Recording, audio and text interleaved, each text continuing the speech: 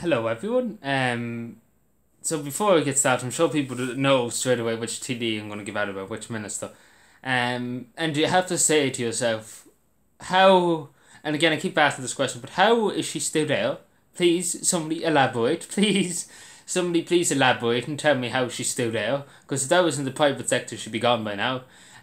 But yeah, it's a great country. 2 weeks ago, she said there wasn't a shortage of staff. There was, substitute teachers, things like that. And obviously she was lying out of her, talking absolute rubbish as she usually does. But more or less, she said, there's no such thing as the staff and shortage. Well, all right.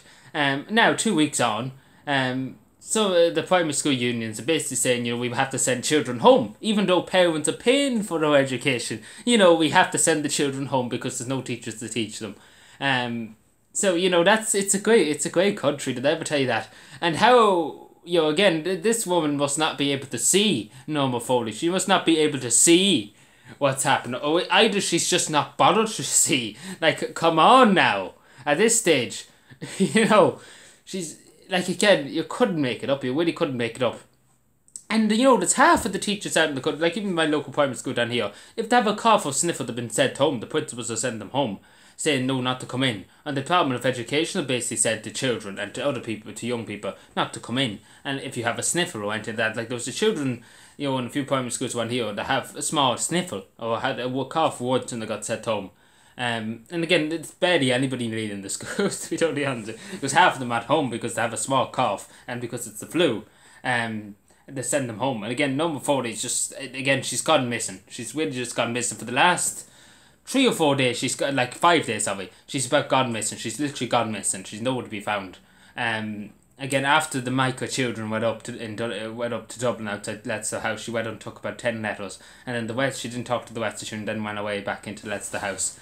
Because they were asking hard questions and she didn't want to answer them. But again, where's the media? I think the media be going absolute ham into Norma Foley, especially because she said herself. Again, she's digging a hole for herself, really. Because she said herself, and I quote that she said, "There's no staff and issues," and she said that the Minister for Education said that in a press conference. And you think OT and the rest of them be going absolute nuts, saying, "How is a minister allowed to say this and then doesn't deliver it?" But again, OT are too busy worrying about the unvaccinated and they're just demonising them 24 hours a day, 7 days a week for their own personal choice. While Norma Foley's the minister and getting over 100,000, maybe 200,000 a year, counting expenses and everything like that. And again, she's not doing her job properly. Well, properly is not even the word. Not at all. She's not doing her job at all. And again, I asked the question, who actually in Fianna Fáil was the bright spark that actually came along and said Norma Foley would make a good education minister? Because I say he looks like such a fool now, whoever recommended Norma Foley to be education minister. Again, there's many other good ministers you could have, probably, there's 3 other Fianna Fáil probably TDs I would say would be decent enough ministers for education, not like Norma Foley. But again, it's just a mess. It's like, let's be honest, it's a mess. Like again, parents are paying the taxman for the government to make sure the children get an education, and because there's no teachers, they're gonna just say, you know what, we're gonna send them home. They don't need an education. Isn't that great? Isn't that great? In primary schools, isn't that great? Like, it's ridiculous. And then they're coming out with this, like, they're desperate to get children masked up to the max. Even though there's no need, children with young immune systems are very stable and very, obviously the younger you are, the more, more healthy and more fit you are. Compared to an older person, everything, but they're desperate to get them vaccinated and masked up. Luke O'Neill's 24 hours a day, 7 days a week, whinging about it. But again, this is the thing. You need to understand that schools are safe, as Norma Foley said many times.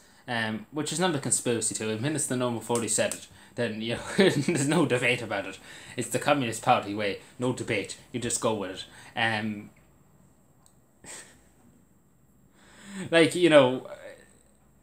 you only laugh at this crack. You can really only laugh at it. But yeah. How do you think about that? And not to mention about the amount of children not on school buses or anything like, get bus tickets and paid for bus tickets.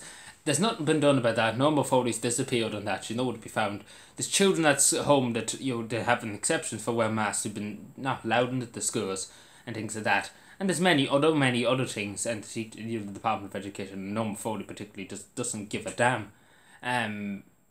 So yeah, great country. But yeah, it's a mess. Let's be honest, it's a mess. Yeah, it's a mess. Because I don't know. I wouldn't say I'd be a great education minister, but you know, kind of a mess, especially when you don't acknowledge that it's a mess. When you just deny that it's a mess, even though it's perfectly obvious to see that it's just literally crumbling to the ground.